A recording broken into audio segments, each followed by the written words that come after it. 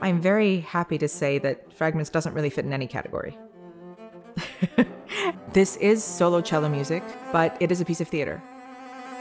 I really like work that lives in the in-between. There won't be any programs available ahead of time, and that's very intentional because we want to create a space where you are in a state of listening and allowing your own free associative process to occur while the music is happening. You can really access it with your heart. Everyone's intrigued by this premise, but some are a bit fearful that they don't know enough. You don't need to come at it with any particular knowledge to get everything out of it. The project comprises 28 composers, Johann Sebastian Bach, plus 27 living composers. I wanted to assemble the largest pool of composers possible to really celebrate the best of what's being written today from the most wonderfully varied musically and diverse group of people. The youngest is 26 and the oldest is 83.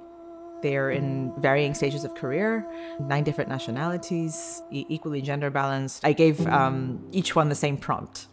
I asked them to write 10 minutes of music in 2 or 3 fragments that they would give me permission to divide up between other pieces of new music or between the movements of Bach. There is 1 Bach suite per chapter. So chapter 1 is suite 1 complete, although it's all divided up. Each chapter is its own original creation because, I mean, of course, it's taking all of these works of the living composers and of Bach and arranging them in a way that is an entirely original arc.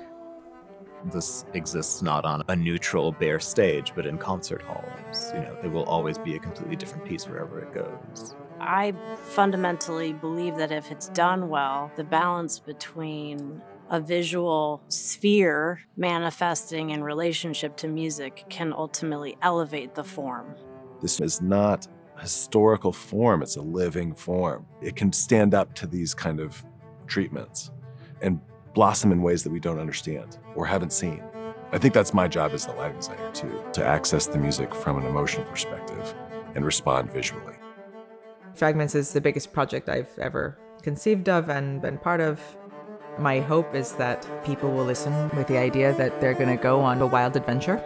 Some things will be familiar, some things obviously will not be. Some things will be very moving to them, some might be puzzling. To me, that's very exciting.